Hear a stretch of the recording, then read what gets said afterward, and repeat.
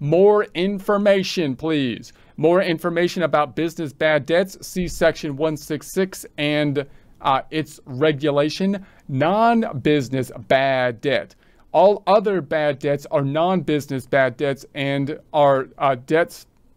and are deductible as short-term capital losses on Form 8949 and Schedule D. So if it's not business related, then you're going to have to go to the personal side of things and see whether or not you can deduct it on a personal side of thing, which is kind of like out of the scope of basically our concept here, because our major thought process is those that are business related. From our standpoint here, our major obstacle is to make sure that we can separate what is a business versus personal, which can be a little bit confusing sometimes, but usually it's fairly clear with the bad debt, the people that owe us money. So for more information on non-business bad debts, you can see section 166 and its regulations. Now, the one thing we talked about an accrual method here, and we talked about a cash-based method, but also just want to point out that if you do accounting like courses, or if you deal with like some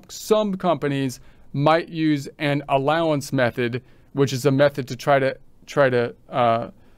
estimate the amount of bad debts that are not going to be collectible. And so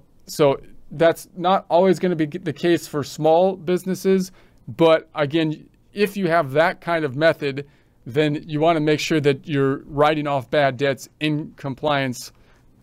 with the tax code, because again, you would think that the IRS would be somewhat skeptical of estimations if they're estimates for taxes, because then people could try to use estimations to basically over write off or use timing adjustments of the bad debt. The basic methods that we've used here or thought about is basically a cash method system where you would never have recorded the income, and therefore you wouldn't have a deduction for bad debts, and an accrual system, which would be what we would call a direct write-off method, where you're recording revenue, but you're not trying to estimate like how much of the revenue is not going to be collectible, but instead just trying to determine at some future point when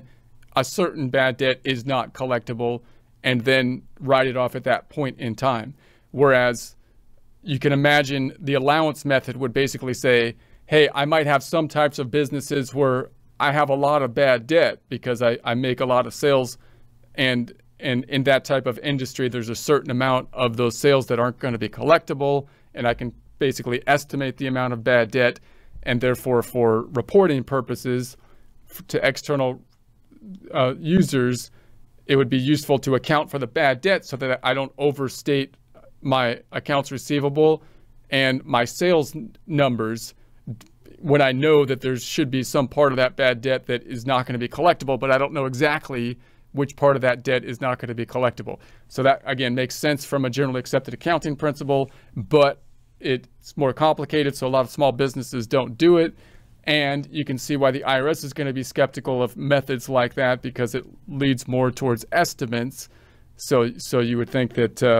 you want to be if that comes up, you want to be in compliance with the tax code on that type of thing.